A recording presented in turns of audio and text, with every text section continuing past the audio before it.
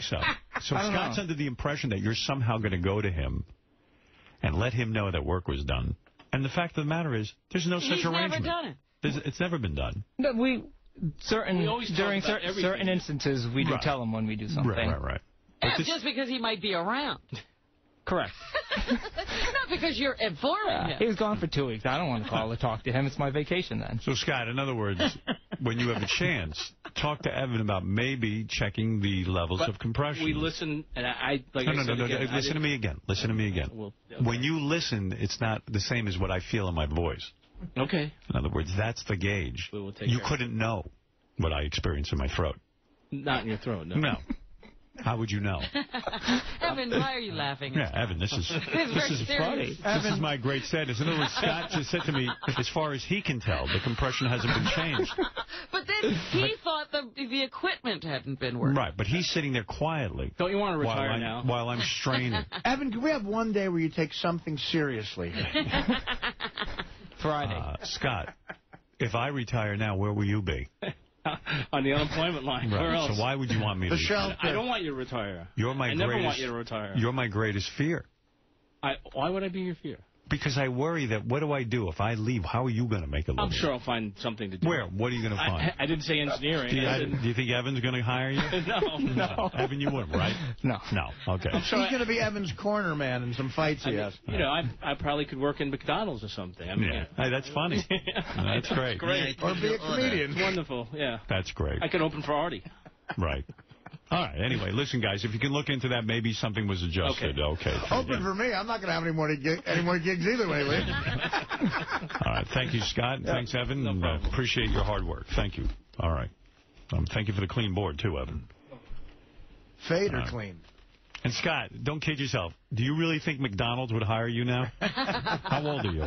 Do you want fries with that? I don't know. You can see Scott working the window. I mean, Scott makes it like it's a lock, that job at McDonald's. No, I didn't say it was a lock. I mean...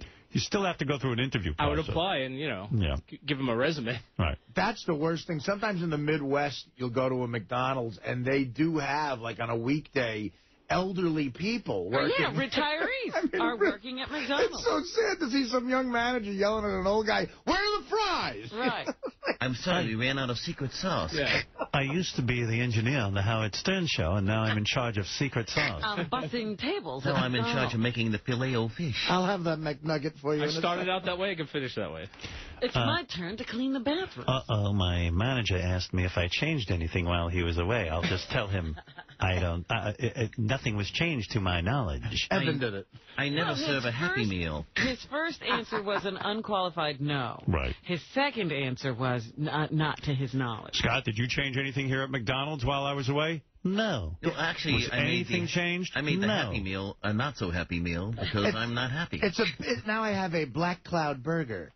Did you change anything while I was away? No. Oh, let me find out. Was anything changed, you other McDonald's workers? Oh, yes.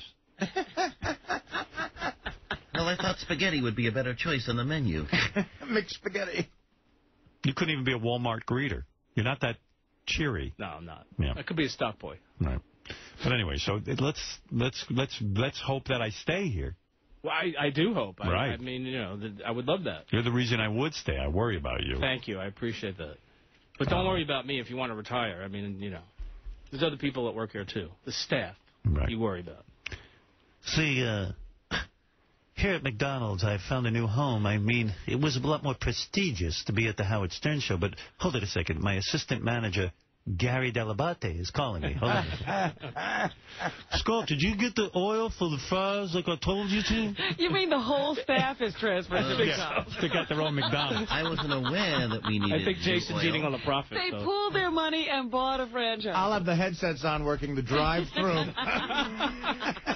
Scott, I'm over here working the drive-thru. What's going on? Oh, it's my assistant manager, Gary Delabate. Hey, I didn't do anything wrong today. Has the compression been changed on my mic, Scott? Yeah, I'm working the microphone here, and it sounds like the compression's been changed. Has anything been changed while I was away? No. Not to my knowledge. All right, carry on. As people are coming in, I'm plugging gigs. I'll be at Shaw's tonight if you want to come by. All right, thank you, and we will be back right after these words. Oh, thank you.